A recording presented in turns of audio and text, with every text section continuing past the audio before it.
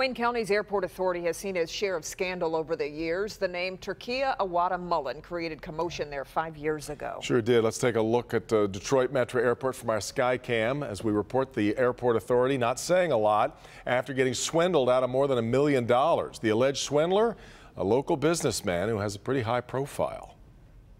The weather of the last couple of days, particularly this morning, tells you why it is that they need de-icing equipment out here at Metro Airport, but not just for the planes, also for the parking deck.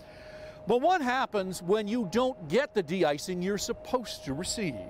You call the cops. The FBI and the airport authority claim this man, Gary Tenaglia of Rochester, contracted to apply a substance called NAAC to the 6,500 space Big Blue deck at Metro Airport's North Terminal during wintry weather.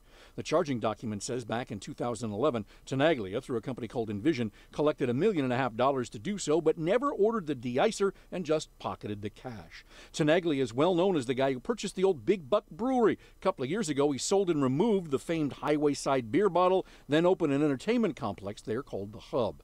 Still, the alleged airport caper was not his first brush with the law.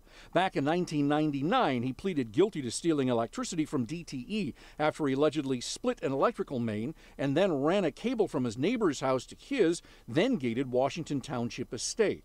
And Tenaglia is used to the millionaire good life. His 12,000 square foot Rochester mansion's up for sale, comes complete with a varnished wooden helicopter hangar, an outdoor luxury pool, and lots of high-end extras. Asking price just under $5 million. Here's the airport authority statement, quote, WCAA has been fully cooperative in the investigation pertaining to the alleged actions that occurred between 2012 and 2014. However, we cannot comment further at this time given the pending proceedings, end quote.